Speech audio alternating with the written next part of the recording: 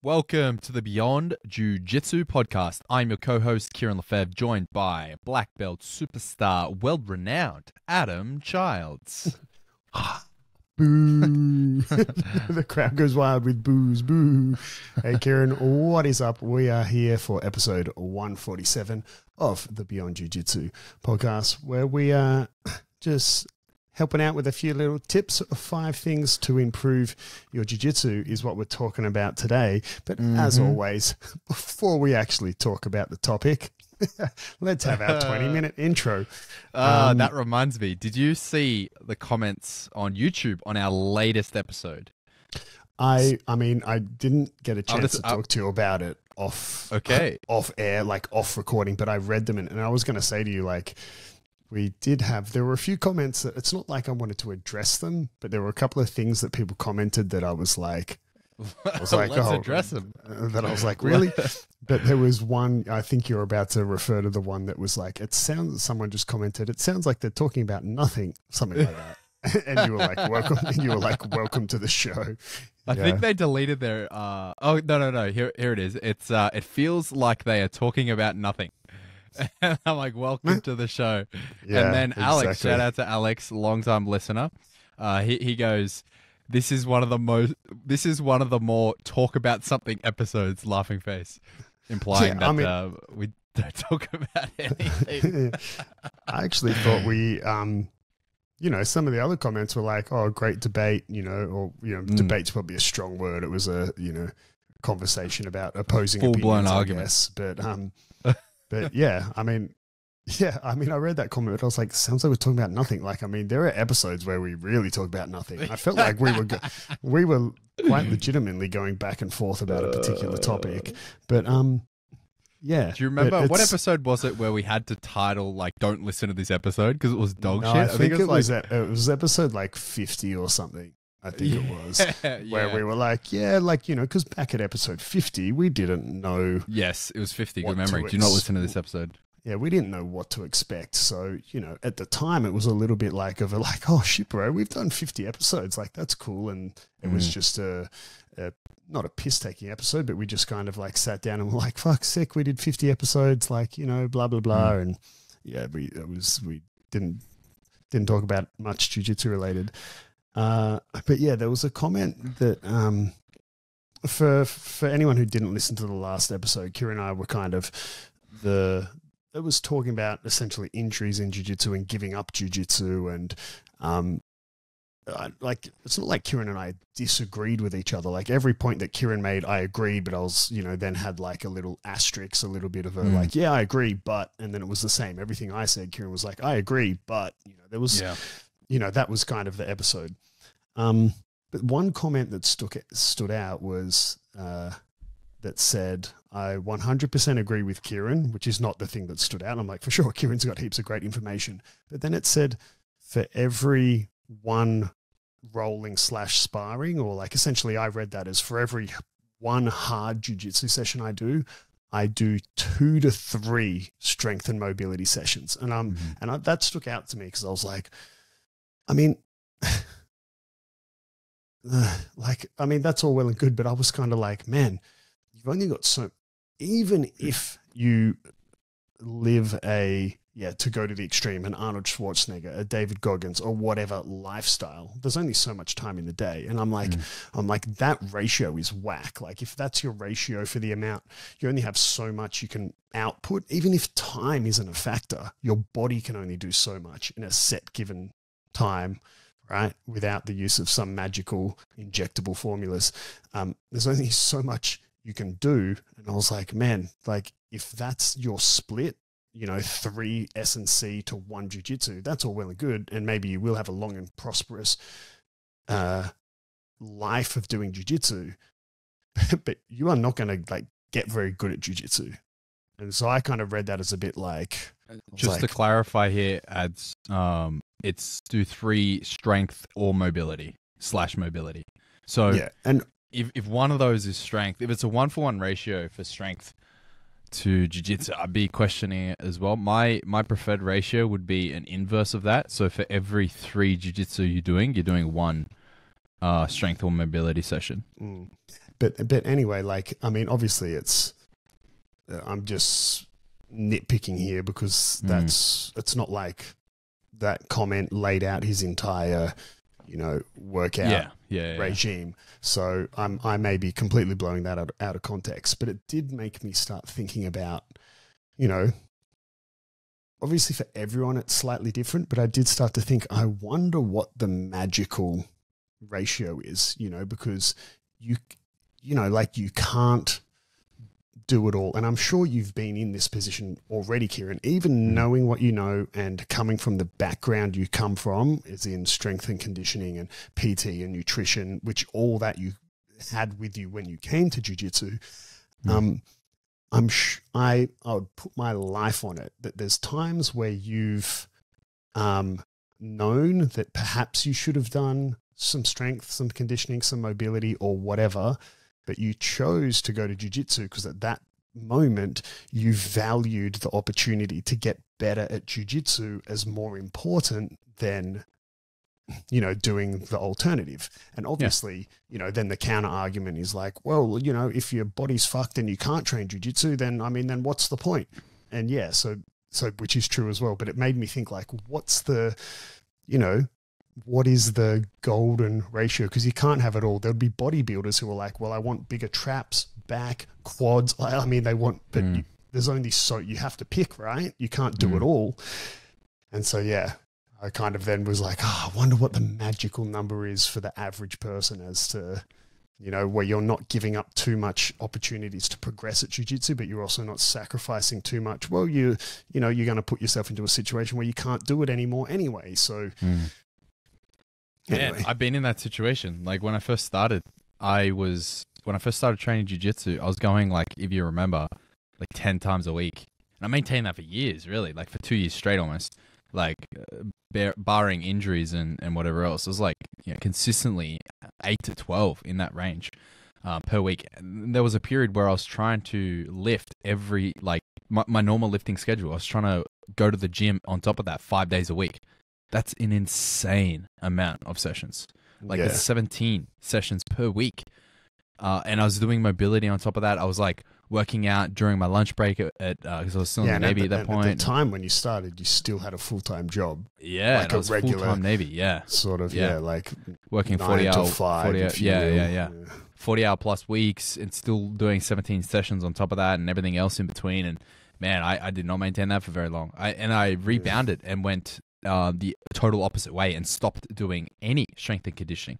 And then I ran into other issues on top of that. So not to turn this episode about strength and conditioning and everything, but I think what I normally recommend people do, if you're training less than 4 sessions of jiu-jitsu per week, and whether that's voluntary or maybe your gym doesn't offer it or whatever, just like if you're under 4 sessions per week, then you can get away with doing up to 3 strength and conditioning, sometimes 4, depending on the individual.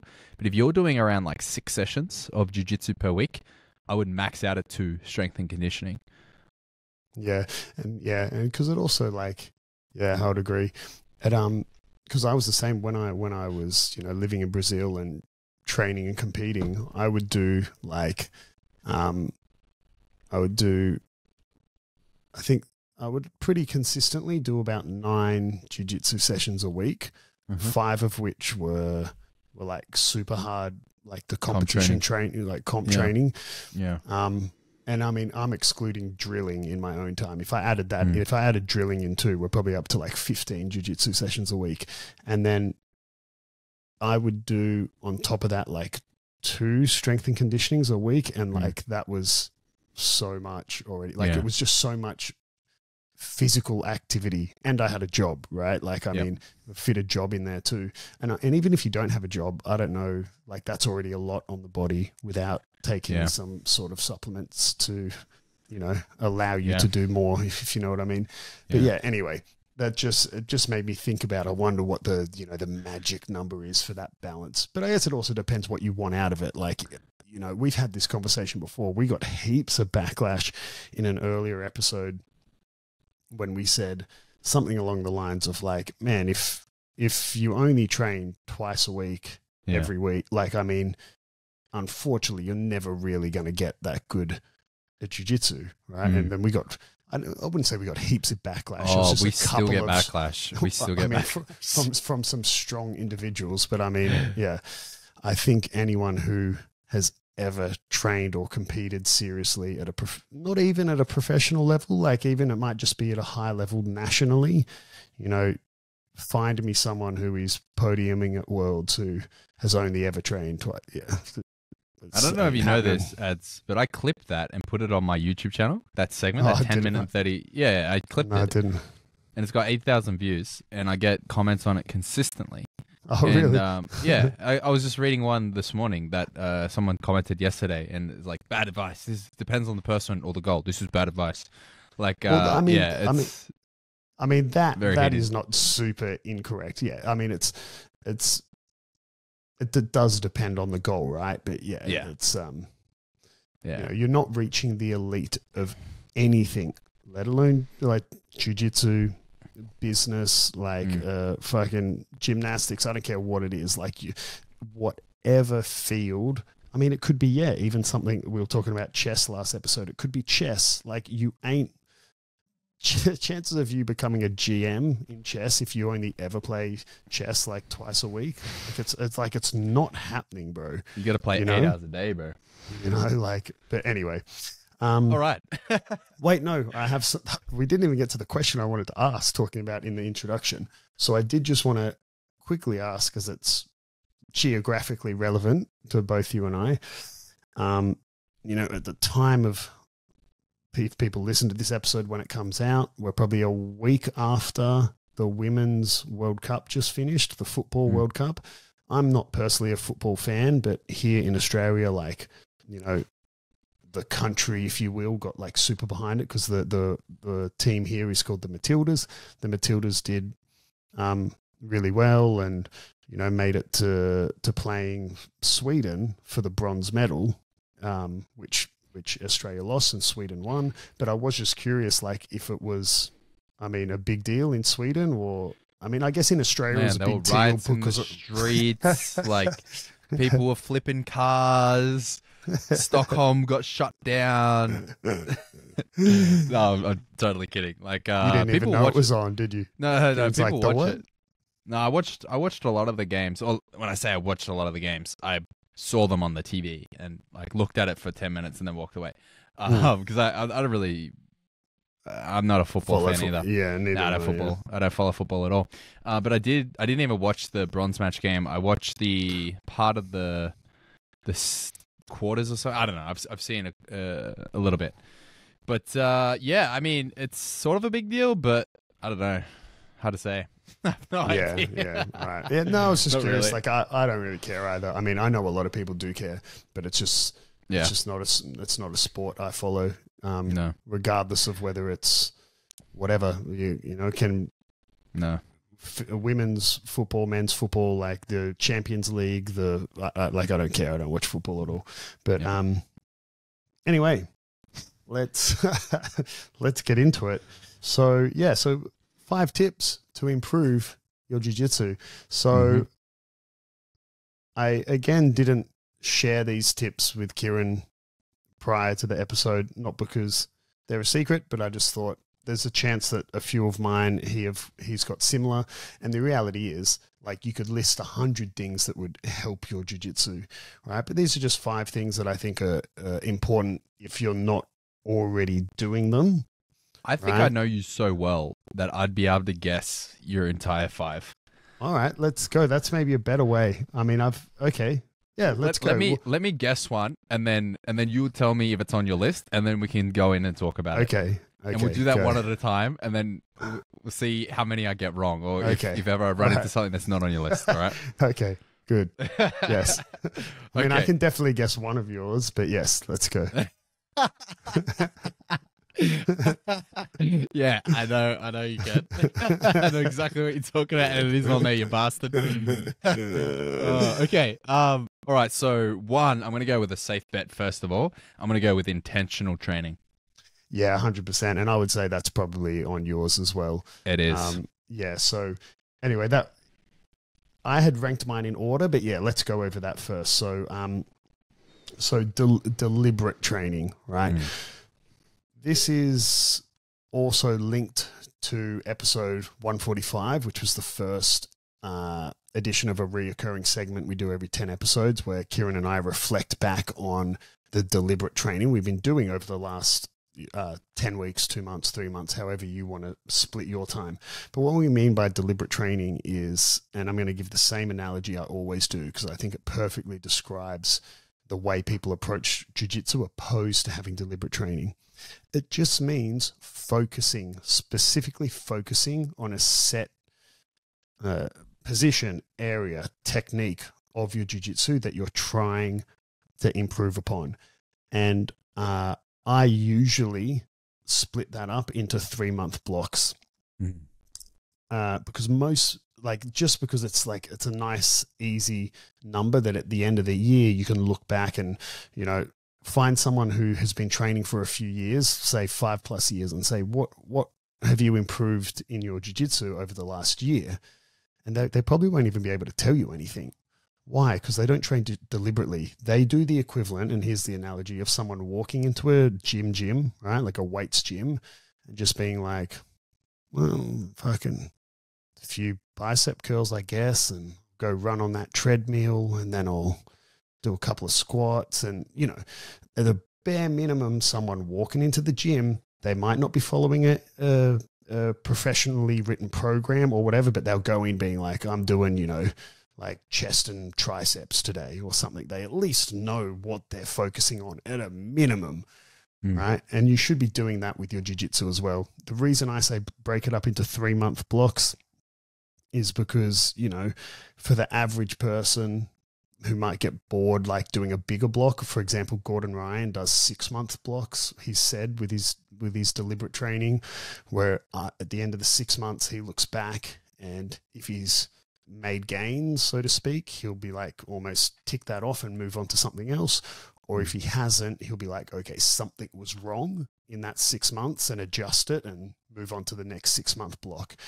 I think for a lot of people, they might get bored if they were just working on, like in De La Riva for 6 months or whatnot. So 3 months is a good thing. And then imagine if at the end of the year, you could look back and say, man, I've gotten better at De La Riva, passing half guard, retaining mount, and, finishing from the back. Most people can't tell you one thing they've gotten better at in the last year of their jiu-jitsu.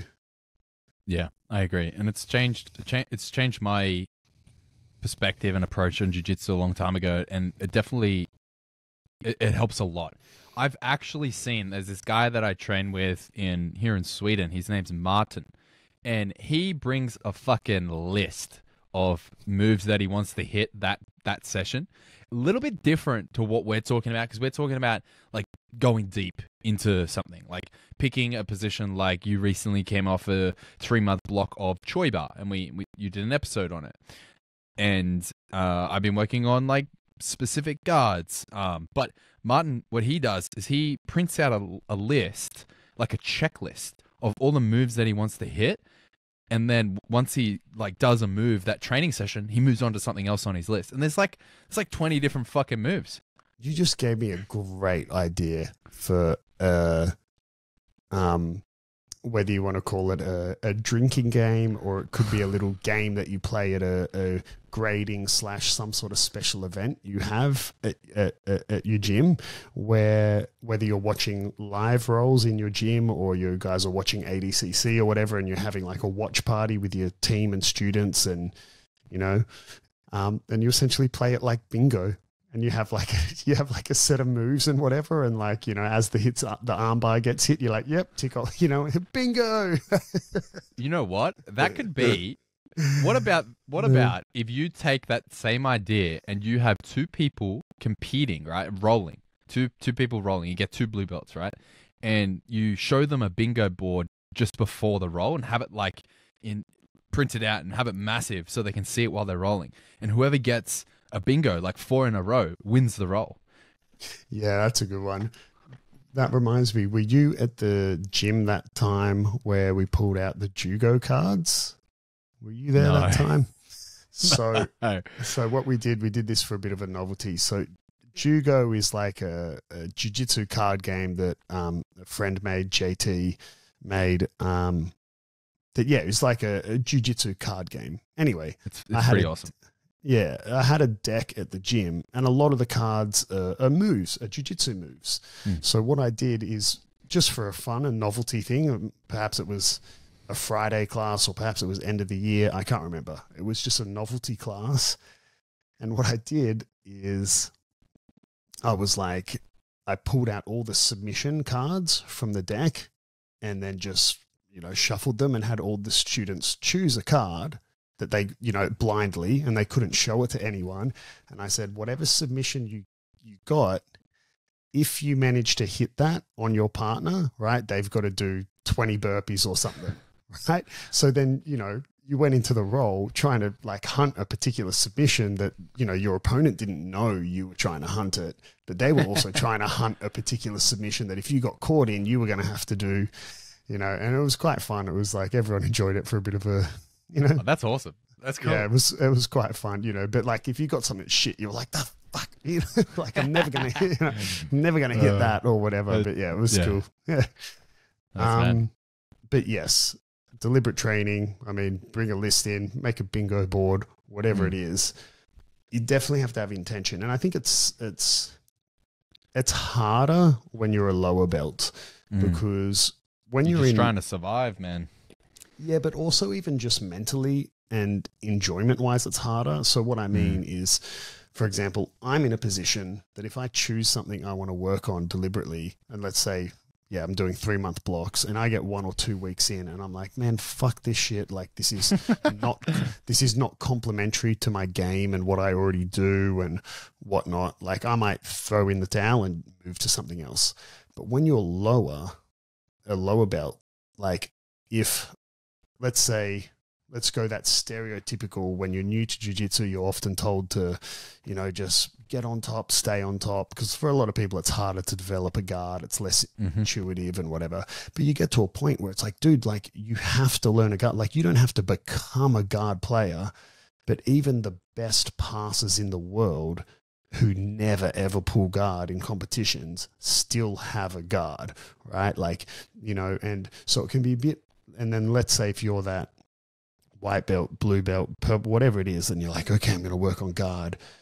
And you could not be enjoying your training because you're just not not only are you getting smashed, which might not bother you, but you just might not be having fun, and at the end of the day, we do jiu-jitsu because it's fun, right?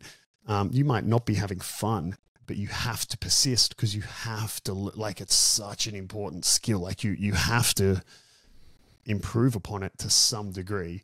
Whereas when you get to my position, I can be trying, whatever it is, like, lasso guard and be like, man, this doesn't complement my current, game at all. And it's hurting my knee and fuck this. Like, I'm going to do something different. That's really interesting. That reminds me of, I was just thinking back about how I did my note taking and my deliberate training when I really honed in on it during probably 6 months in after my first comp, I really started to dial it in. So about that 3 to 6 month range. Anyway, when I was, a 6-month white belt, my deliberate training was dictated by my training partners. Meaning what I would focus on is the things that were being imposed on me. Like, I'll give you an example. Sure. Yeah. Like, I would keep getting caught in, I couldn't escape bottom mount, for example, which is still my worst position by far. But, just whatever. And then I would go home and be like, fuck, I can't get out of mount. Like, what the fuck? And then I would, focus on it and make it a strength. I would really, really focus in and be like, I am not going to get mounted, or I'm not going to be held down in mount. Or maybe I was always getting my back taken, or I kept getting bow and arrow choked at one point by a couple of the guys. Dan and Jake actually would always fucking bow and arrow choke me. And then I don't know if I've ever told this. Fast forward when I was blue belt, being a blue belt for a while, every time I'd roll with them, I would always try and hit a bow and arrow. Oh, really? Because I remembered way back as a white belt feeling helpless getting bow and arrow. And I was like, But you know what? I think that still kind of stands. I think even at black belt, like the only reason that I probably don't nowadays train in that sort of way is because, not because I'm unbeatable, obviously fucking not. It's just that I don't have, 20-year-old active black belt competitors walking through the gym. Well, not even black belt, like brown belt, purple belt, blue belt. Like I don't have, world champion guys. I used to train with world champion competitors of all belt levels every day, and I don't, there's plenty of people who don't have to be a world champion to put smack on me, but I don't have access to that training every day, or, whereas it used to be every roll. So it was very easy then to be like, this is where I'm shit, because over this week, I've rolled with 20 different people who all have 20 different games and styles, but there seems to be some sort of like consensus that this is where I suck. Exactly. And I need to get better at it. Exactly. If I went back through my notebook, you would be able to see that trend. Like I would be all through my notebook, like fucking this happened again, or mate fucking hit this move, or I got submitted this way 4 times in one session. Yeah. That is obviously a clear indicator. I think the only difference would be that if I moved back to my gym in Brazil today, and then I would be put back into a situation where I could program my deliberate training around that structure. I think the only difference today is that I would have the option to, rather than just go, oh, I need to fix fucking bottom half guard, for example. Oh, I need to fix this. I would have the luxury of going, I can choose to work on fixing that, or I can choose on developing techniques, strategies, whatever, to make sure I don't end up there and feed into one of my stronger positions. But when you're lower down, you perhaps don't have, assets that you can kind of move around and reallocate. You kind of just, nothing you have is super valuable yet. So you're just trying to fix shit, trying to plug a bunch of holes. But anyway, you are 100% correct. One of mine is deliberate training. So tip 2, what do you think you got for me? I don't want to, I'm like being really careful because I have mine and I know you, so I want to make sure I like get the easy ones first. Now, be impressive if you went 5 for 5. That would be amazing. We're 1 for 5 at the moment, but yeah, I'm probably going to fuck it up this one. I want to say that one of yours of tips for improving jiu-jitsu is taking notes. No, it's not on my list, but it is a great tip. It is a great tip. I was not sure about that one because we had deliberate training, and I thought maybe you were like, I went to 2 that are similar. Well, yeah, I mean, it's funny though, right? Because I can't believe I failed it too. There's way more than 5 tips to improve your jiu-jitsu. I think note taking is super, super valuable. And I used to do it. Didn't I one day bring in my old notebooks to show you? Yeah, I remember. Actually, I think I went over it. Yeah, maybe in a box. I remember thinking, I still have them. Not that I would ever look at them again, but the first page I opened up on your notebook, and this is when when I first started. It was a picture of your penis. I was really but I persisted. And then right next to it was a photo. No, I won't say that. Don't worry. But no, I opened up, and then you had written out like a 2-page, thing on. It was essentially a speech that Fabio gave. And you fully wrote it out, and I remember reading it, and like I was like, "Holy fuck, that is pretty profound shit." And I brought this up before, and then you're like, "Was it just like a knowledge bomb or something?" Yeah, it was just a knowledge bomb, and honestly, I can't remember what it was. But I brought this up on the podcast before, and I was telling a story like, "Oh, it's super profound." And you're like, "What was it?" I'm like, "I don't remember." And you're like, "Well, wasn't that fucking profound then?" You know what? Hang on, I'm gonna make a little note actually. I'm going to make a little note to find my notebooks, which, I mean, I know I never threw them out, but like... No, you haven't. But where they are, I'm not quite sure. And it's one of those things that I would never throw out, but it's also something I'll probably never look at again because, but I've made a little note here to try find my notebooks, and then perhaps next episode We'll just be reading them from start to finish, cover to cover. This is an audiobook. No, but I'll see if I can find the notebook that has some sort of 2-page Fabio quote in the front. Okay, well, I have to and try imagine and if and it's just like something lame, like be on time, tie belt, and Kieran's like, wow. Okay, so wait, hang on, but was note taking on your list or no? Yes. Okay, yeah. so yeah. But it was clumped together with intentional training, which is why I was like, whatever. Okay, so right, I want to guess. We're still on tip 2 then. What do we got? Okay, I want to... pressure's on. I can't get 2 wrong in a row. All right, I want to go out and limb. I don't know if this is going to be on your list, but I'm just going to risk it. Is competing on your list? 100%, bro. 100%. I should have gone with that. Competing is on the list. Yes, like I think competing is, it's perhaps not the easiest thing on the list, and it's not for everyone. And no matter what, some people will never do it. But I'm someone who came from not particularly enjoying competing. I used to compete a lot just in sports when I was younger. But I don't know, I hit a particular age, like when I was a teenager, where I just didn't enjoy competing as much. But it's just so fundamental to your improvement in jiu-jitsu. You get so much value out of participating in jiu-jitsu at that intensity. Maybe intensity is the wrong word, but in that like environment, like that's what it's meant for. And at the end of the day, it is a relatively like safe environment. It shouldn't be as stressful as people make it out to be. And again, that's easier said than done. Like, it feels like you're just telling someone who's stressed out to calm down, and like, it doesn't. Just calm down, bro. Just chill. Like, yeah, because that always works, right? But you get, what do they say? Some people say like one competition is worth a month on the mats, or whatever they want to say. So you say that, and I regurgitated that in a vertical video I made recently, something along those lines. So obviously there was more information in this vertical, and I got very strong opinions in comments, like people just flat out telling me I'm an idiot and competing. Like I had people literally say that competing will do nothing to improve your jiu-jitsu, or only harm you, and like guarantee injuries, and just ridiculous hyperbole.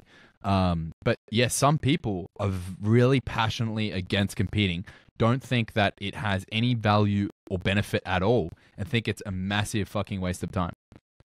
That does remind me of that one guy who never ever competed, and then just decided to sign up for the absolute division of Black Belt Worlds, demolished everyone, won, and then retired. So maybe... Yeah. Maybe there is no value. Well, unfortunately, motherfuckers, it's the metric for measuring how good you are at the sport of jiu-jitsu.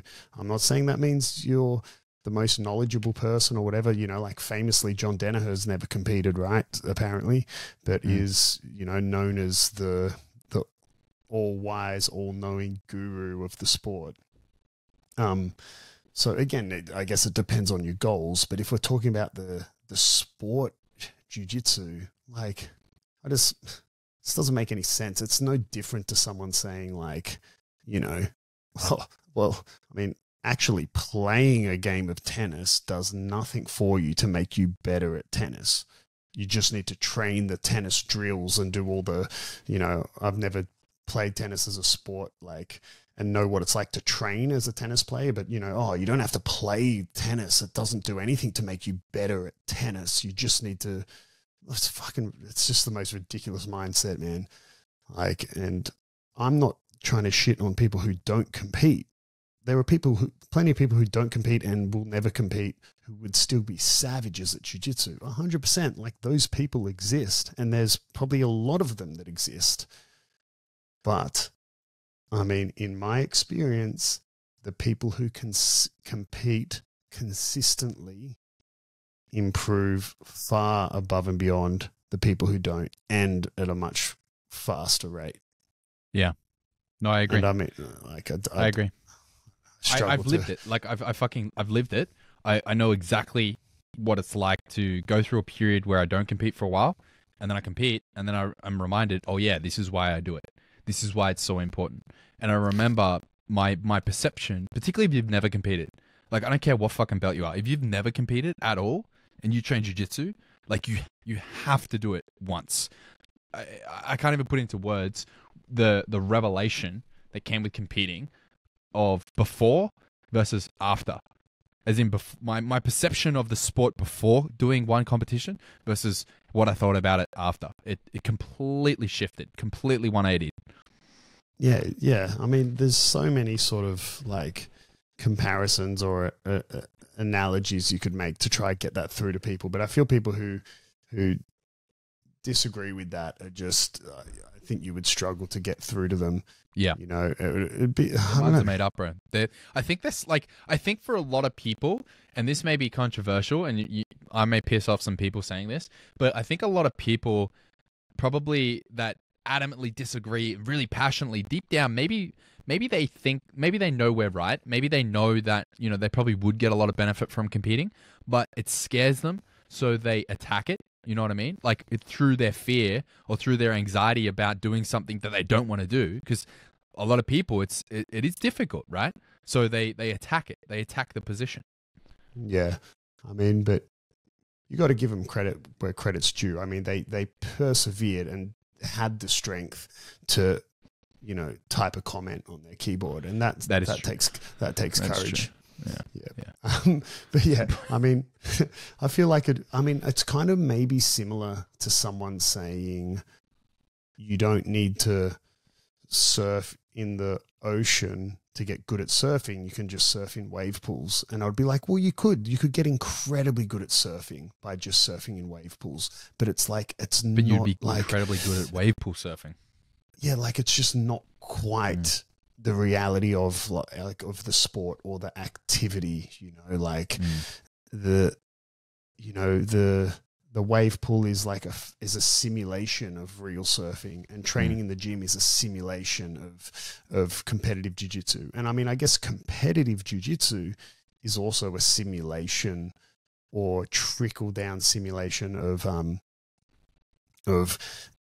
MMA. And what I mean by that is, I'll just slightly segue to when I was training with my friend in Miami recently, and we were just having a conversation. Like, he's not that much older than me, but, you know, like maybe half a generation older than me, definitely started jiu-jitsu younger than me, started jiu-jitsu back in like the earlier days in Rio and everything. And we're just having a conversation like, oh, you know, have you stayed up to date with like the developing leg lock game? You know, do you prefer gi, no gi, those sort of things, you know? And we kind of were having the conversation about that we've had before, saying that the sport is starting to split between gi and no gi. And yes, they're to some degree interchangeable in terms of athletes. And yeah, the analogy I give for people familiar with the sports is rugby league and rugby union, two incredibly similar sports where one athlete could more or less seamlessly, to some degree, go between the two.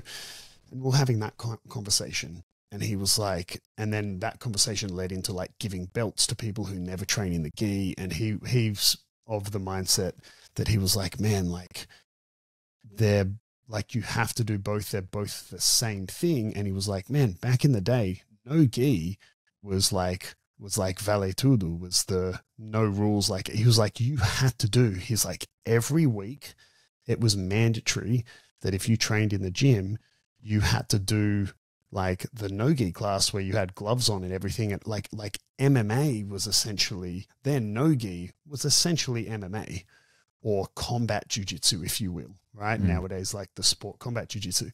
And he was like, and you had to do it to be allowed to train in the gym. You had to do these essentially MMA rounds. So he was like, man, like he's like, no, like you have to train in the gi, you have to train no gi, like, and even to the extent of like, you have to do some like striking stuff almost. But, yeah. Anyway, that's me. There's a bit of a tangent of saying that, yeah, I mean, training in the gym is a simulation of real competitive, the sport of jiu-jitsu. The same way surfing in a wave pool is a simulation of surfing in the ocean. You could get super good only ever surfing in a wave pool. Of course you could, but you're also like, I mean, just be real about it. Yeah. So yes, well, Kieren, competing was on the list. All right, so we have yes. 2. So this is number 3. Yeah. This is number 3. So currently I'm 1 for 2. Well, I don't know. I've had 3 guesses and I got 2 right. So I'm 2 for 3 then. Yeah. Let's see if you can get another one, number 3. All right. So I have 3 left. Okay. Now I'm going to say, I'm going to go out on a limb. I'm not sure if this is actually on your list, but I've already failed. So I'm throwing caution to the wind here. Is studying in your own time on your list? No, but what a great tip. Great fucking tip. Yeah. Like, again, I had a feeling it wouldn't be. It's like Kieren just bringing up like analogies of mine that like, it's just making me remember analogies I've given to describe these sort of things. Was that on your list?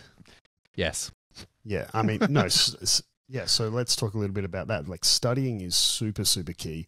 It's, there's, and just like try to get through to people like the difficulty of the sport. And I don't mean that as in to deter people, because to some degree, anyone can do it.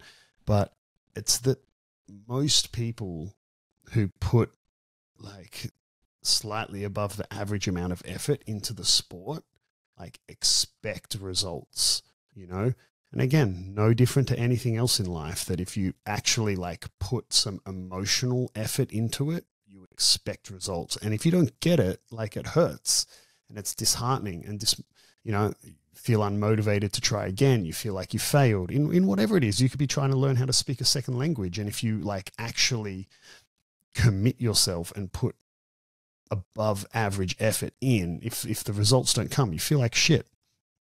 And so I don't say it to dishearten people. It's just to try to like get through to them the reality of the difficulty of it.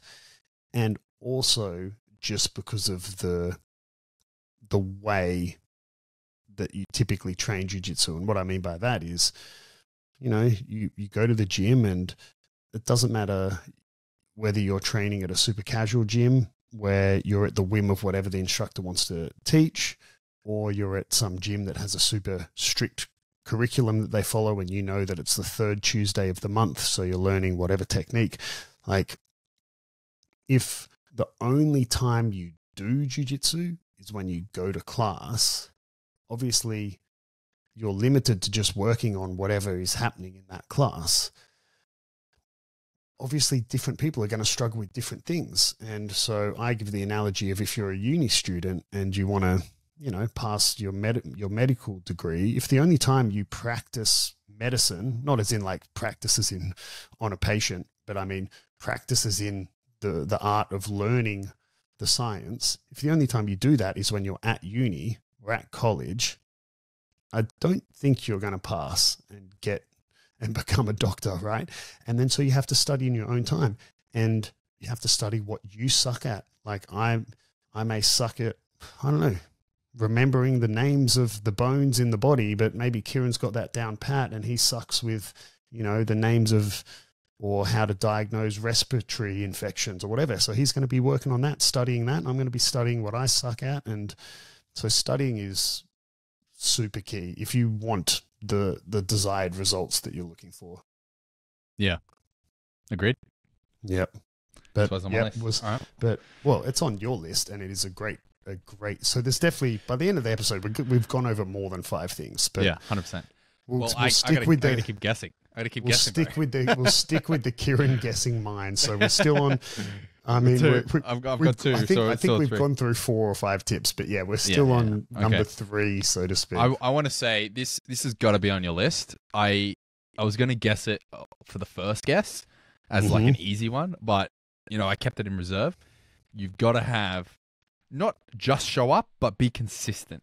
Show up consistently. Bro, it was the first one on there. The first one on there. Yeah, exactly. It's the first one on mine too. Yeah, and I wrote something on my notes as cliche as consistency is key or something like that. Yeah. But yeah, and that's, I mean, I think it's a bit of a no-brainer. It goes with anything that you're trying to get better at. If you're not consistent, man.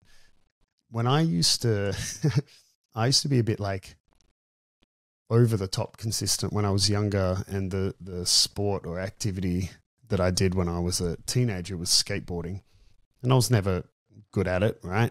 For me, quite funny actually how last episode we were talking about injuries and, quitting jiu-jitsu. The catalyst for me sort of quitting skateboarding was like I broke my wrist, and by the time I, got back into it, it just kind of all fiddled out from there.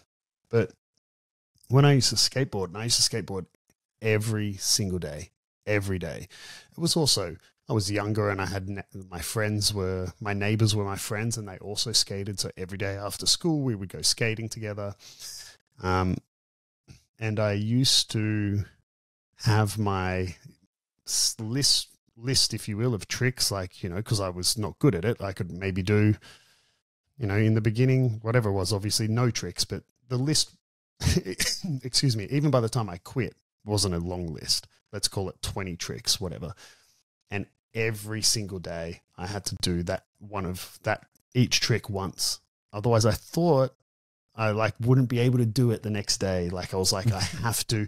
And sometimes that resulted in me spending forever, like into the late hours of the day trying to land like a certain trick or something. And especially when you suck at it, it takes you forever. But that also reminds me of like when I did break my wrist, actually, what I would do sometimes as well, if I was trying to learn, a trick, maybe not a new one, but you're trying to do it on a new feature at a skate park or something. And in this particular case, I was, and I would kind of not let myself have a drink, like stop for a rest or stop to have some water or something until I landed it. That would be my reward for, you just get so, you just get so aggressive about it. Like, nah, man, like, fuck, I've got to land this trick. I'm so frustrated. And you like, no, I'm not having a drink till I learned it and whatever. And I was probably, 15 at the time. And can't remember if it was summer or not, but it was a hot day, and I had my shirt off skateboarding in this skate park. And I think I'd spent maybe about an hour trying to land this particular trick that I wasn't landing. So I wasn't stopping to have a break, wasn't stopping to drink any water or anything. And then, the final attempt of this trick resulted in me breaking my wrist, and breaking it quite visibly. Like it was super deformed, broken. And then so that obviously, luckily one of the friends I was with, like I was 15, but luckily he was 17, which in Australia, he had what we call our Ps. It's a license that you can drive, right, without an adult in the car. So luckily the friend I was with had his Ps, so we could jump in the car and drive to the hospital. But then, as most people would know, when you're going into surgery, they don't let you drink water or anything. And I had already been exercising for like hours in the sun without drinking water because I was trying to land this trick. And I remember just the torture of waiting in the hospital for maybe like 2 PM until I didn't get it. Because, I mean, a broken wrist is pretty low on the emergency scale of emergency surgery. From 2 PM till like, I think it wasn't until like 9 or 10 o'clock at night that I had surgery. And I was just so thirsty the whole time. Like, obviously I was on morphine and stuff, but yeah, that was a struggle. Fuck, so you had to get surgery. Must have been bad. Dude, my wrist was like, it was a complete Z shape was my wrist. Like because if you imagine, I'm not going to show you through the camera because audio listeners won't get it. But imagine if you just like slammed your palm, like flush, like your palm into the ground, and your whole hand just snapped up at the wrist. Ugh, so imagine the the whole wrist separates and your hand just moves up an inch and he's like up above your forearm. That's like how it was broken. So fuck. It definitely required surgery. Yeah, but anyway, be consistent. So we've got 3 thus far. I've guessed the first one was deliberate training. Then we had competing, yep, and then be consistent. Consistent. So then I've only got 2 more for you to potentially get. I don't know. Now Kieran's going to have to start thinking. Yeah, are they easy or are they? Do you think? I think once I say them, you'll be like, yeah, of course, that's a great tip. That's easy. Nah, that'll be shit. I think I've probably got one on there that you'll never get. Never get. Okay. Not because it's a bad tip. Actually, this might give it away. Just because I think it's a tip that you don't think I would say. Okay, I've got it. Your tip for getting better at jiu-jitsu would have to be then, if I don't think you're going to say it, it's going to be something to do with strength conditioning and mobility. Something to do do the work off the mats. Something like that. Sort of. Not quite, but you're like the same ballpark. I had recovery. Recovery, yeah. Yeah, right. which is a great tip, but fuck man, way easier said than done. And I guess it depends at the extent that you're training, but if you're training with purpose, with intention to get better, even with doing strength and conditioning and mobility, right? Like you could be doing all that stuff, ticking all the boxes. You still need recovery, right? Yeah, absolutely. And, whether you're doing the S&C and mobility or not, right, is besides the point. You still need a bit of recovery in there. And yeah, it's easier said than done and it's something that it's probably the worst on my list of 5. It's by far the thing that I'm the worst at, because, like if I'm outside of a training camp for a competition, I can be really lazy with my diet, my sleep's not that great for a lot of reasons out of my control and some for my control, but then when it comes to recovery as well, like I still enjoy playing video games. And I know a lot of competitors play video games, right? Like a lot as well. When I was in Brazil, that was what they would do in their downtime to relax and switch off.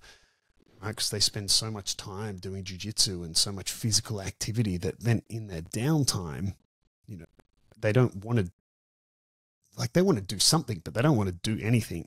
I remember like in Brazil, and my wife would be like, oh, we've got like the day off or the weekend off. Like, say for argument's sake, like, let's go hiking. I'll be like, God fucking no, bro. Like, I don't want to do anything. like there's no way.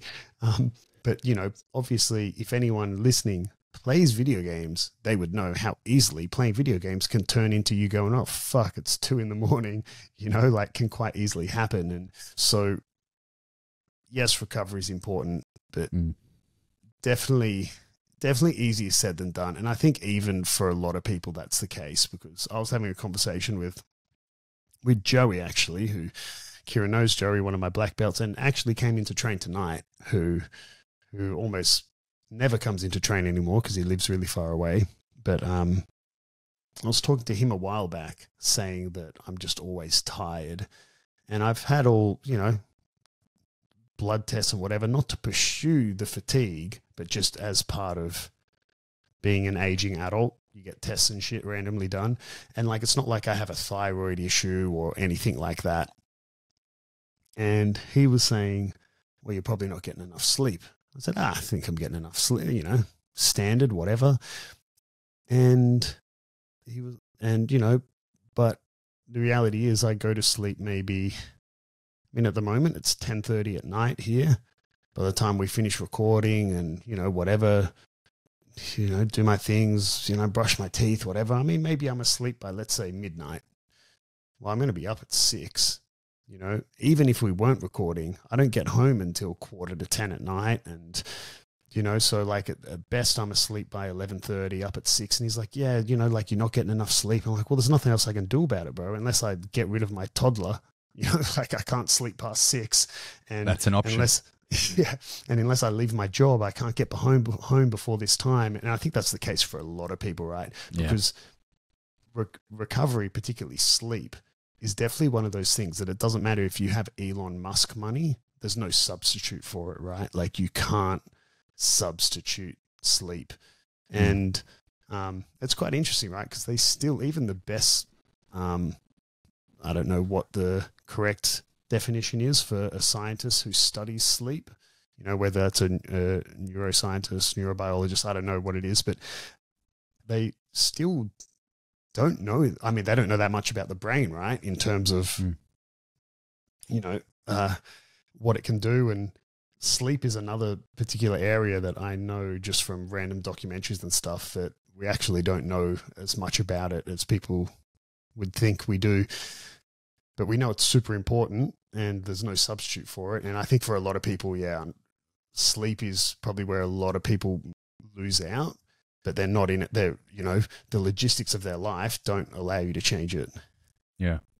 So funnily enough, I recently made a recovery course, recovery for Jiu-Jitsu. It's on so I've got a platform coming out called BJJ Strong Online, not a plug, but sort of.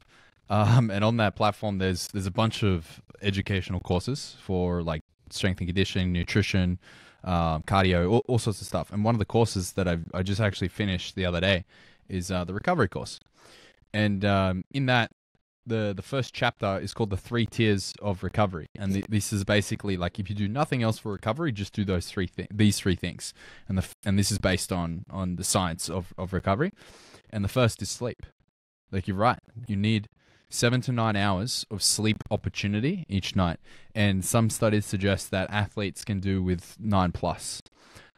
Now, there is diminishing returns above 9 to a certain extent, depending on who you're talking about. But 7 to 9 hours of actual sleep is what you need. So in order to get 7 hours of sleep, you need to spend 8 hours in bed because you lose about an hour each night of wake up. So that's the difference between sleep versus sleep opportunity. So you're saying that you're like going to bed, you're getting 6 hours in bed, right? That's 6 hours of sleep opportunity. So you're getting 5 hours of sleep. 5 hours of sleep, yeah. Exactly. Yeah. Exactly. And that's if your like sleep quality is pretty decent.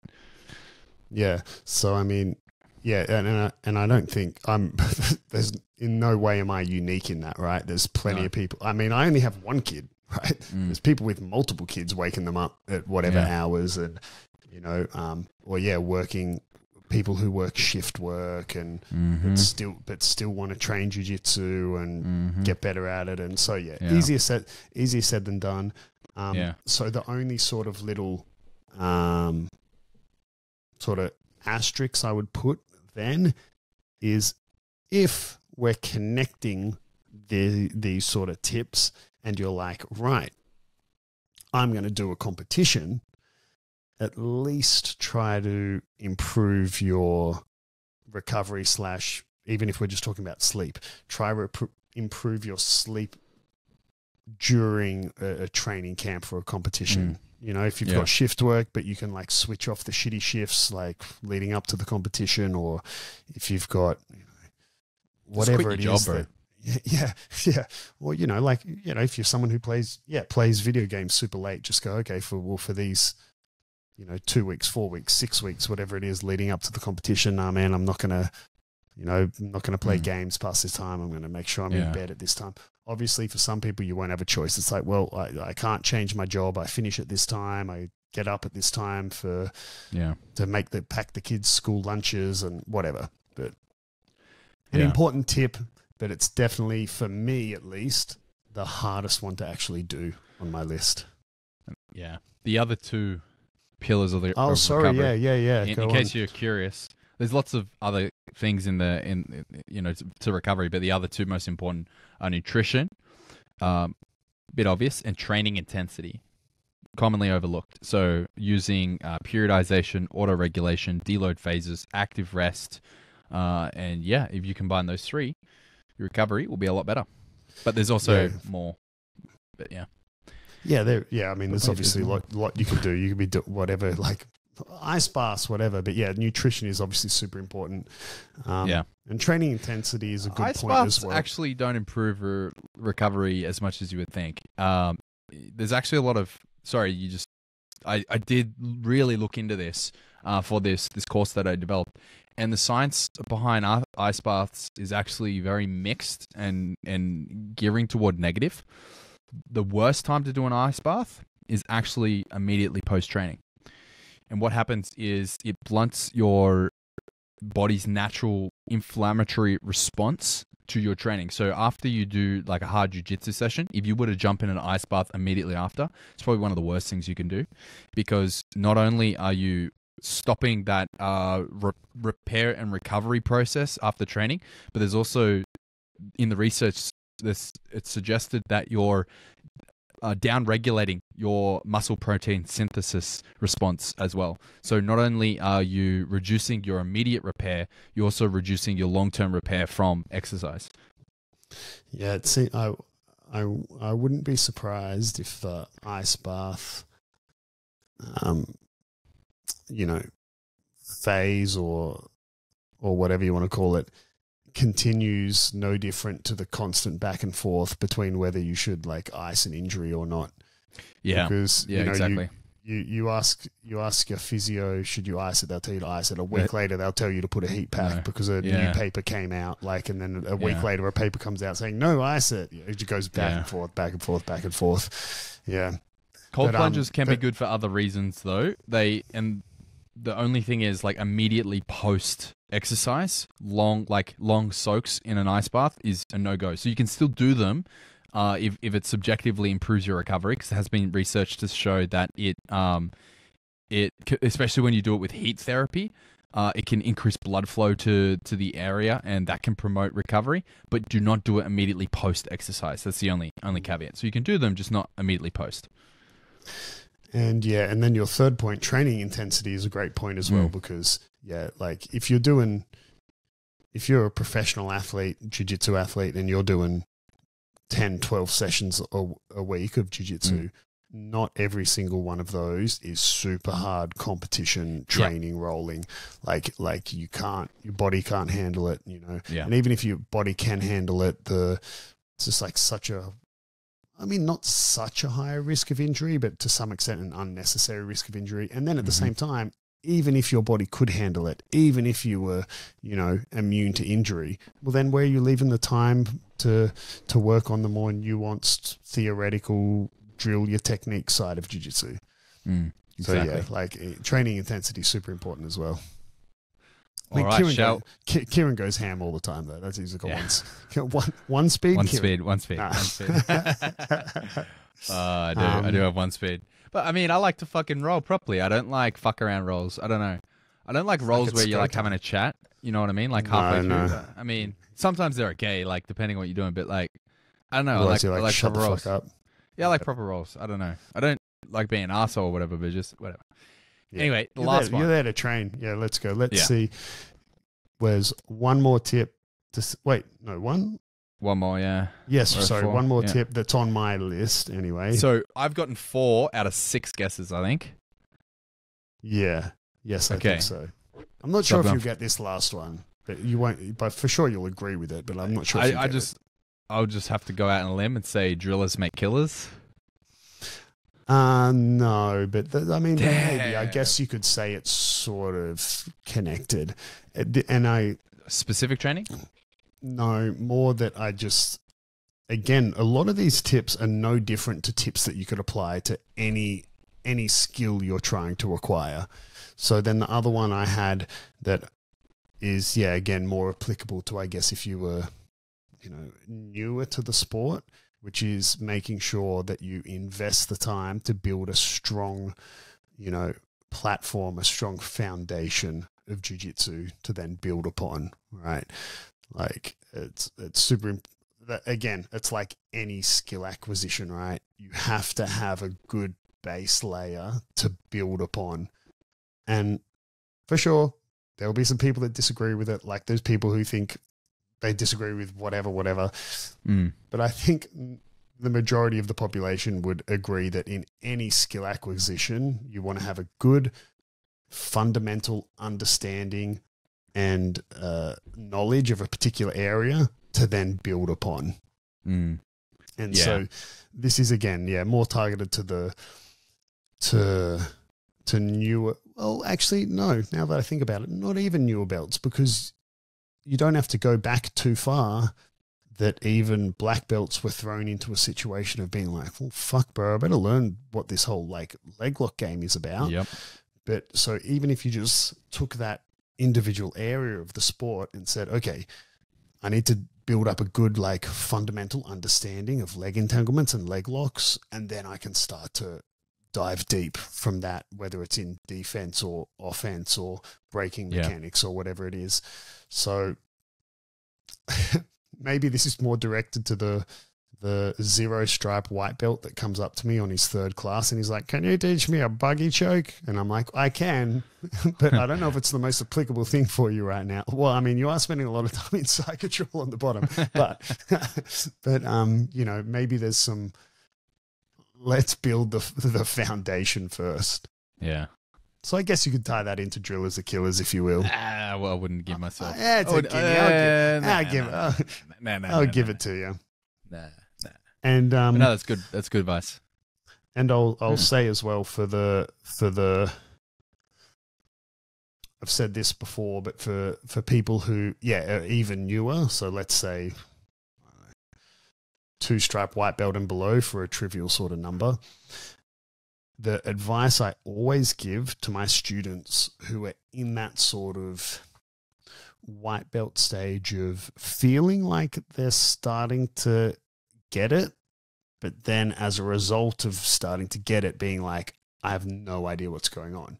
Almost that sort of cliche, the more you know, the less you know, sort of they're starting to, right? But they feel so lost and overwhelmed because they're starting to get it and they're starting to realize how big it is. And I said this recently to shout out to my student Sammy. He just competed on the weekend yesterday, didn't get the result he wanted. He did go into the comp with an injured rib, unfortunately, but was Sammy here before you left? Redhead Sammy?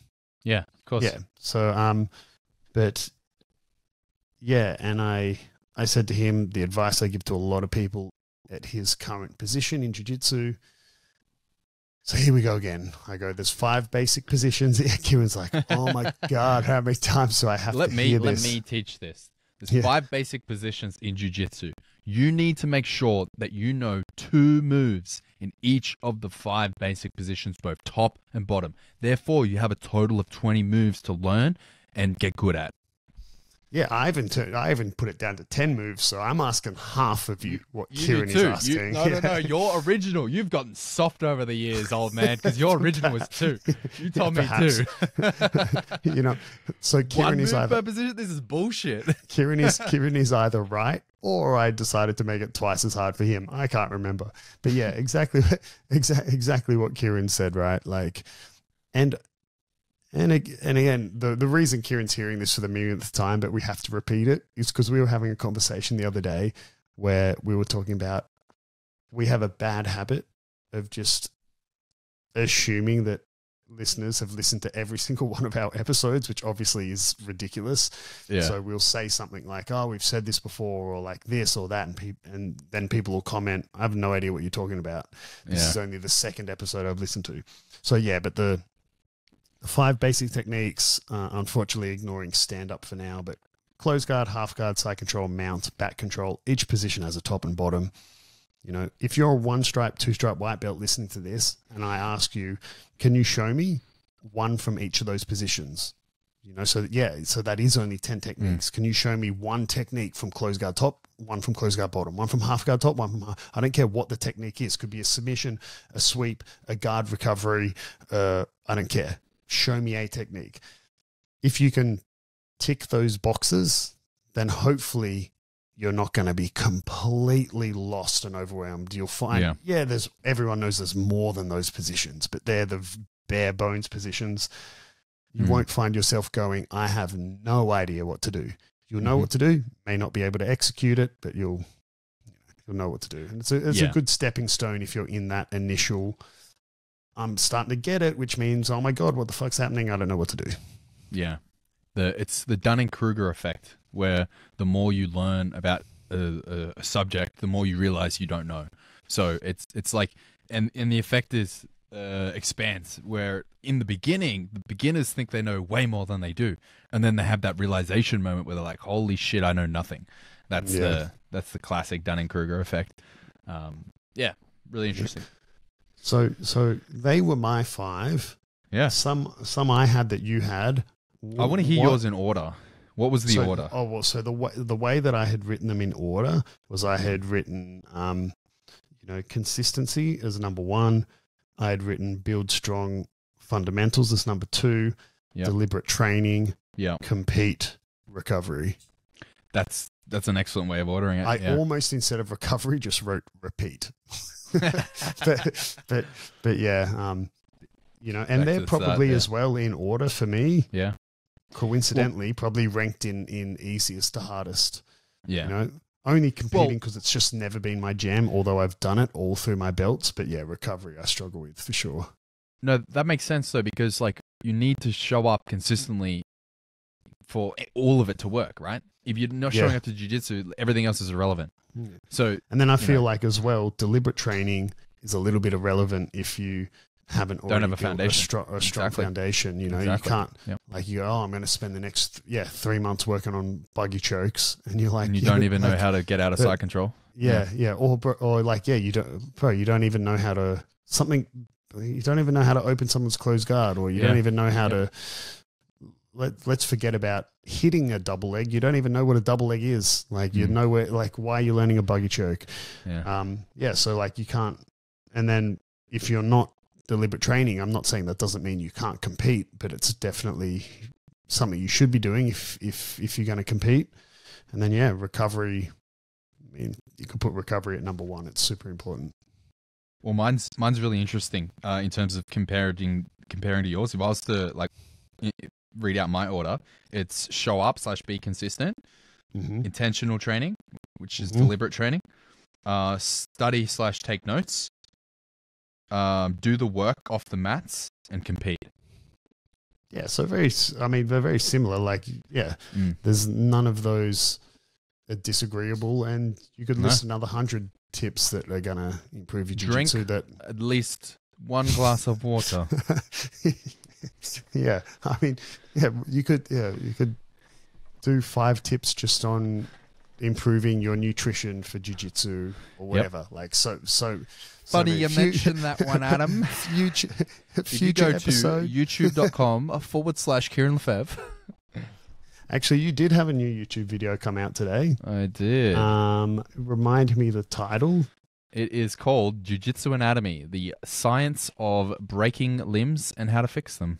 Yeah, so plug for Kieren. If you want to break limbs and then put them back together, it's like Lego, but Kieren will teach you how to do it. No, it's a collaboration video I did with a physiotherapist out of Bondi Junction. Physio K is the name of the studio, and Kenny is the guy that runs it. And I showed up to his office with a camera unannounced and said, "Hey, what do you know about limbs?" No, it was fully planned out, and we worked together on the script for months, and we spent like a full day filming it, and edited it over many months and put it together, and well, guys, good video. Fucking watch it. Yeah, that's right. Go to Kieren's YouTube. Give me a fucking medal. Shit. I'll say it so you don't have to. Subscribe, like, comment, or whatever order people say that. Ring the bell. And ring the notification bell. Give me a super like. Pay me money. Yeah. Is that a thing now? Is a super like a thing? Yeah, you gotta. You have to have a certain amount of. I think you have to have 10,000 subscribers to unlock it, and it's a super thank. It's called a super thanks, and it's so funny. Sometimes what does that do? YouTubers, what does that do? It just pays you money. It's just a tip. It's literally a tip. Right. No, okay. Yeah, you hit the button. Show support with a super thanks, and then it's literally like giving someone money. Right. I've gotten a super thanks before on one of my vertical videos. I was super shocked. And it's funny when you see this dude's like, fuck. Press the wrong button. I accidentally gave you my rent money. Can I have that back? No, it is super funny when YouTubers ask for, and if you really like this video, show support with a super thanks. People type in the comments, super thanks, thumbs up. It's like, you fucking idiots. You fucking assholes. Oh my God, I love that. It is so good. Oh my God, that is awesome. I love that joke. Mate. Okay. Anyway, all right. So let's go on to something interesting today. I learned so and so. I'm going to give my little something interesting that is, do not come to me as a source of information on this topic. I'm just sharing the very little I know for people who perhaps know less than I. You're going to talk about soccer again? There's this ball, right? I think they call it a ball. There's this round thing. No.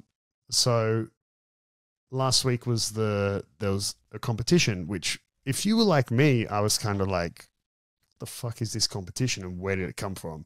Which is the AIGA competition, the Almaty International Grappling Association. If people, I'm sure there's people listening to this who know everything about it. There's probably some people who know half, which is already more than me. I am purely addressing the people who know absolutely nothing, because this competition had massive names in it. It had like Dante Leon, it had Fabricio Andre, it had Giancarlo Bordoni, Isaac Mitchell, Joseph Chen, had, I think, Gabriel Souza, had massive names in this competition. So it is worth knowing who it is. So what this competition is a team competition. There were 4 teams, right, of 7 athletes in each team, right?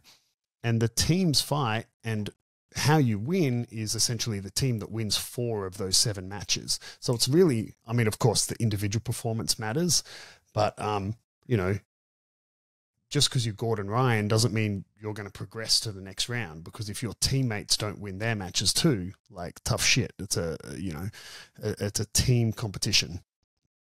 And yeah, so there were 4 teams, right, that fight, but the rules are quite interesting. The rules are more or less very similar to ADCC rules, but it's actually 3 5-minute rounds. So it also is kind of, so it's, let's call it, for argument's sake, in between a jiu-jitsu match and an MMA match in terms of how the rounds work. But at any point in those 3 5-minute rounds, it is also like an MMA bout, that in the sense that once you get a submission in round 1, the match is over, right? You don't do round 2 and round 3. That's a knockout. And similar to MMA and boxing, the points, which the point system is very similar to ADCC, they reset after each round, so they don't accumulate. So the same way that, you know, it kind of doesn't matter how much you demolish a round in boxing, like it can only be scored like whatever it is, like 10-8 or 10-9 or whatnot. You can't, and that doesn't carry over into round 2. Like, it's a clean slate for round 2. So the scoring worked like that as well. Yeah, so that happened on the weekend, and then I believe the next one is towards the end of the year. But yeah, they're trying, the caveat for this, where it came from, or the marketing plug, if you will, was, are ADCC grapplers really the best, submission grapplers in the world? The Dagestani wrestlers don't think so, blah, blah, blah. Because there was like a Team Khabib as well, which was a bunch of dudes whose names I can't pronounce. It was Sambo versus Jiu-Jitsu, right? Yeah, I guess you could plug it as that. I believe, I didn't watch it. It is free on YouTube for anyone who wants to watch it. It's over 2 days. So each YouTube video is hours long. There's heaps of sick jiu-jitsu in it. So, I mean, if you're someone who just froths on watching jiu-jitsu, you've probably already watched it. But, if not, there's heaps of sick jiu-jitsu.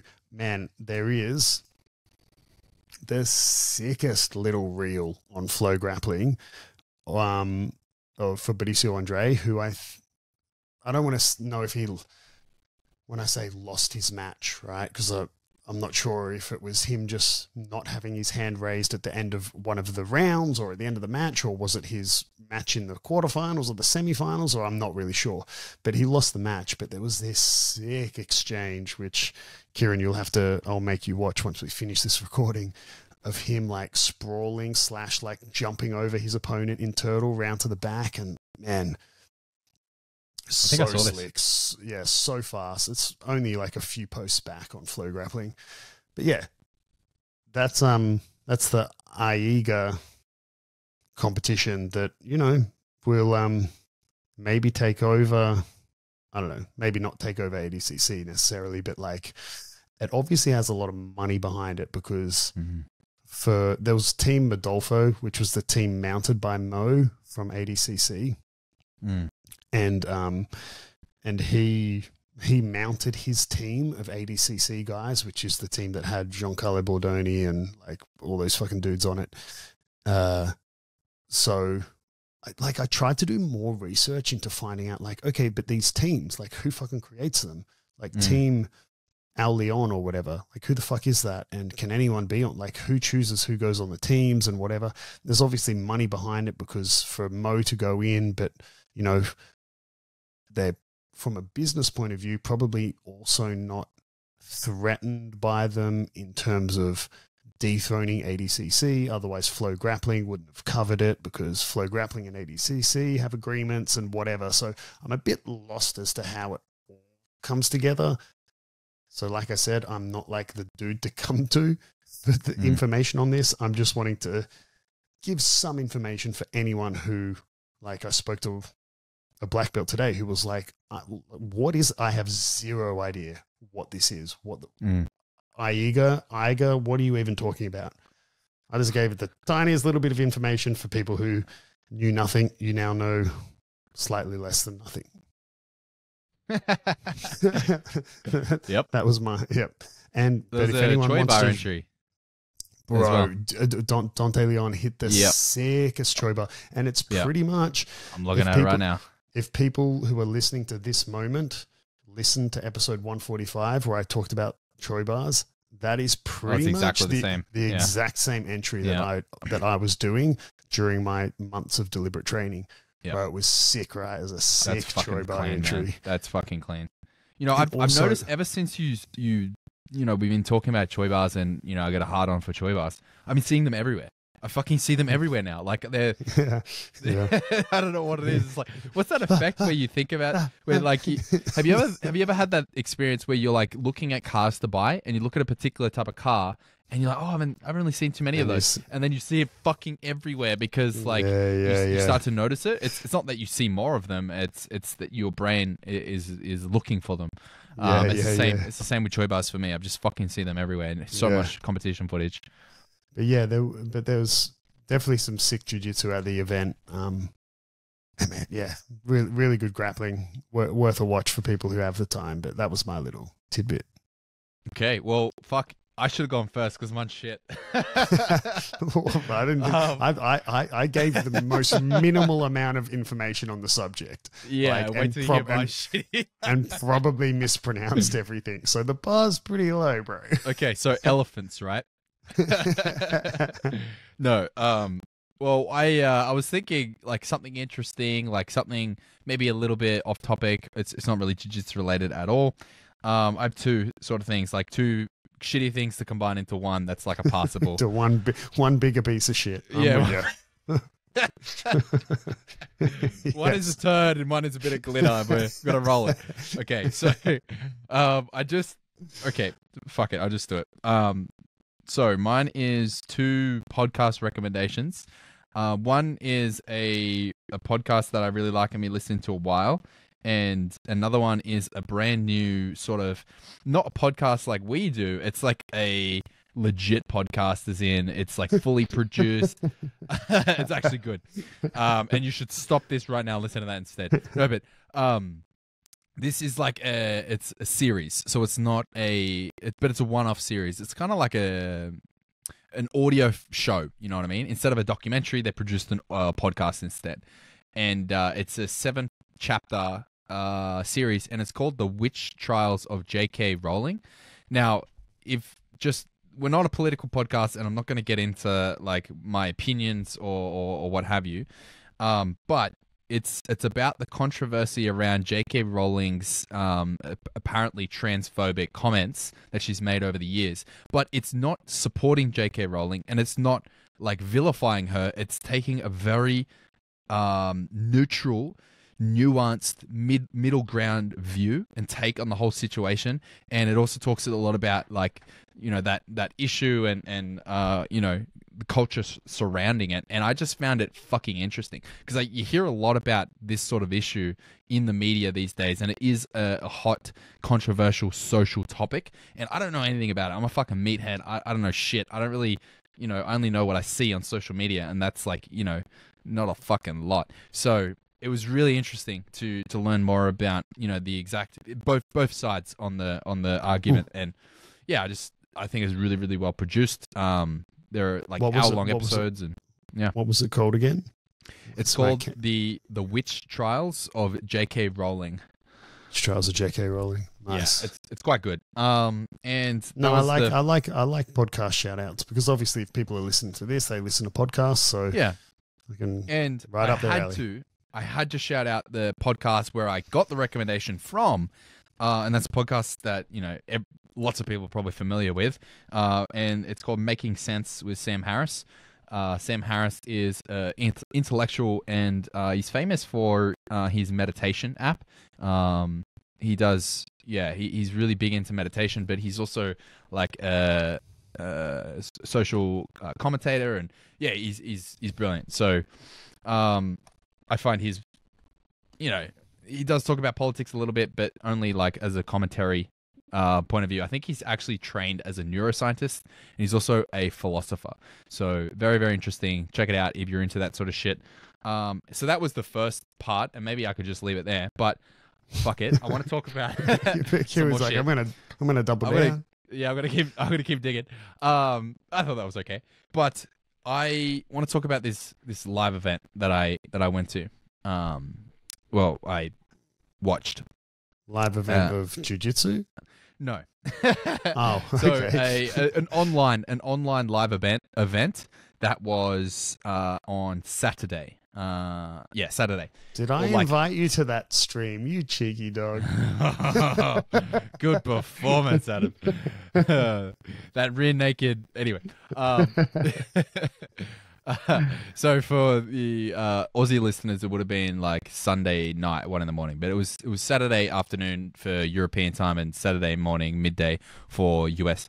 And some of our listeners may be familiar with this guy because he's pretty famous, very popular on social media. His name's Alex Hormozi. He's a business guy who wrote he releases heaps of free content, owns a company called acquisition.com, and wrote a very popular book called $100 Million Offers. And he's exploded on social media over the last 12 months or even 2 years, and he's got millions of followers, blah, blah, blah. He did this live event to announce the launch of his latest book, right? Sorry, what was his name again? Alex Hormozi. Hormozi.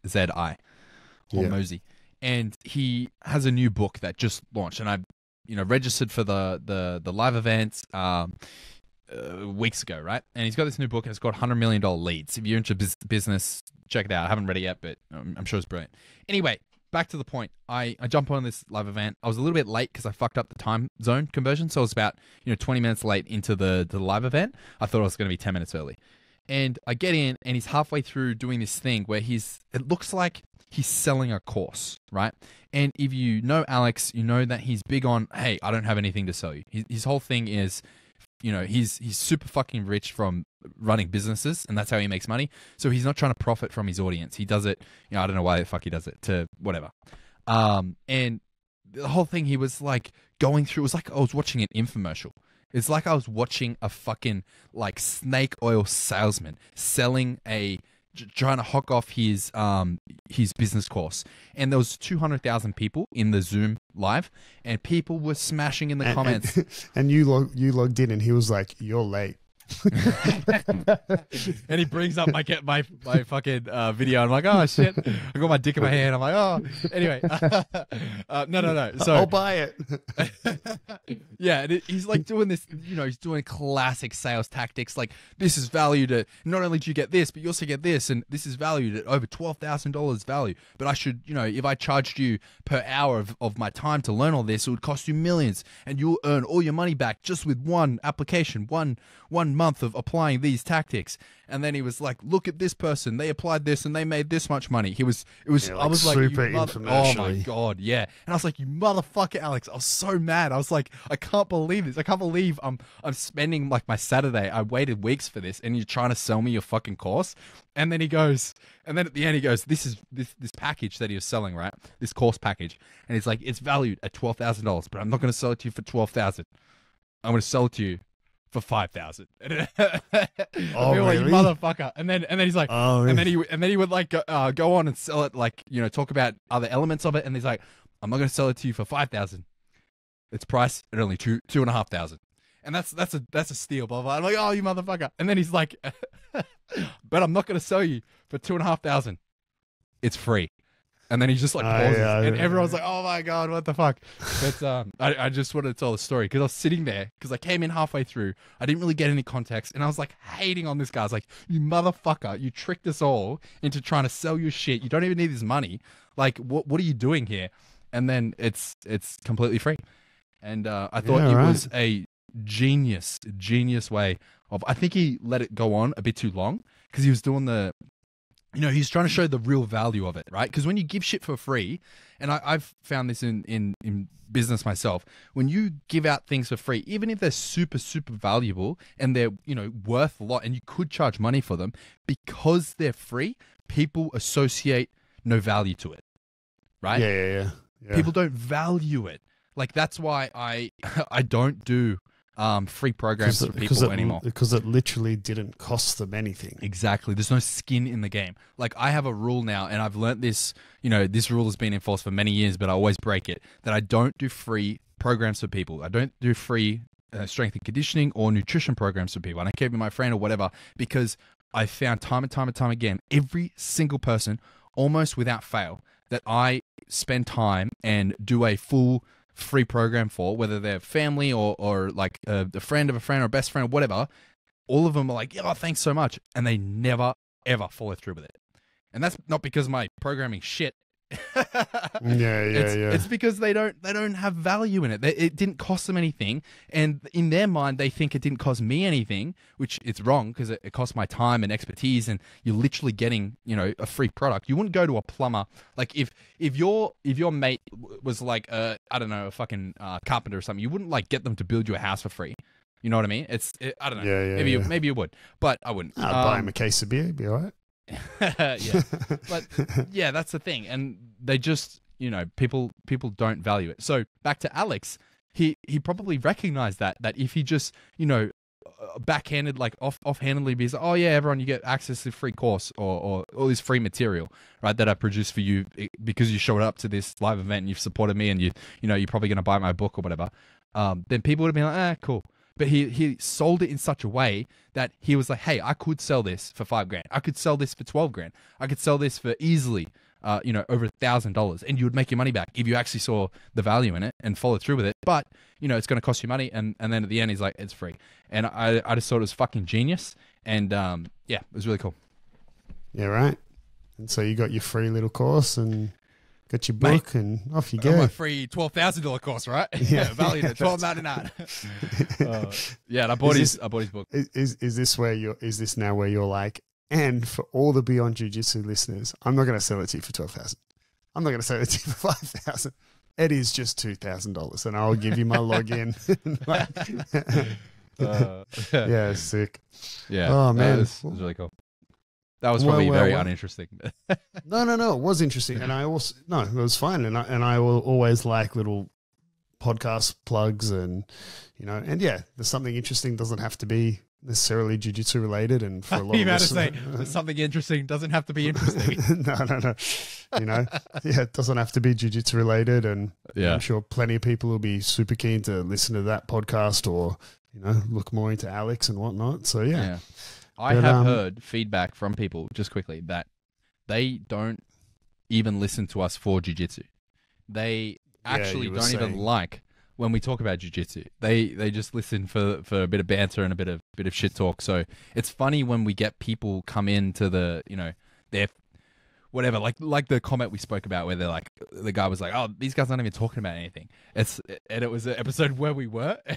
Yeah. It's just funny when we get that, we're never going to be a podcast where you sit down, get your notebook out and fucking, fucking get a PhD out of. There's plenty of podcasts out there like that. And I think there are limitations. This ain't one of them, bro. This ain't fucking one of them. 50% of this podcast can't read. So... Wait, the hosts or the listeners? No. All I'll say is thank God Alex's book is audio. I mean, I mean, it's kind of our thing. We'd like to keep it pretty light and breezy. I would say, if anything, you probably get dumber listening to this podcast. You'd probably get worse at jiu-jitsu. Yep, it's a solid yes. It's a solid yes. Yeah, I'd say so. But with that, guys, thank you so much for listening. Another reminder that it's only 3 episodes away. So for us, it's probably only, by the time you listen to this, 2 weeks away from when we record episode 150, which is our next Q&A. We did get a couple of messages of people sending through questions, and then I replied saying, guys, submit the audio question, which they sent back a little thumbs up, so I assume they're going to get to that. But yes, please send your audio questions through. We'll play them on the episode and then answer them. Anything can be jiu-jitsu related, can be, strength and conditioning, nutrition, or even just, some of the funnier questions we've got I've quite enjoyed. One of them was, like, who would win in a fight, like a gorilla or a polar bear or something? And then Kieren and I are debating that. So send through whatever you want. My favorite is the 10-10-year-olds one. Could you beat 10-10-year-olds in a fight? Yeah, that's right. That went down a rabbit hole. Yeah. So I fucking love that one. Whatever you want to send through, guys, and hopefully we can get to them all. But yes, once again, thank you so much for listening, and we'll catch you on the next one.